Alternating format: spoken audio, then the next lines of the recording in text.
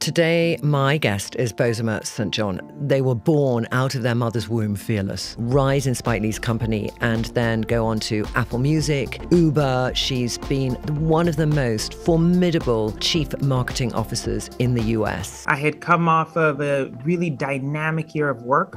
And then my husband was sick in that same year. He died at the end of that year. And we were up again at the Super Bowl with Bruno Mars, sitting there and thinking, I have to do more with my life.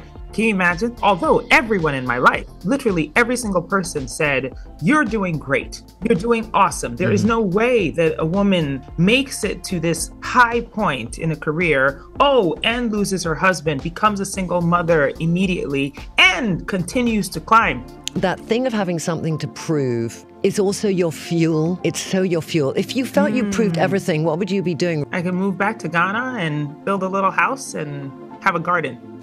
You're never going to do that. I'm sorry.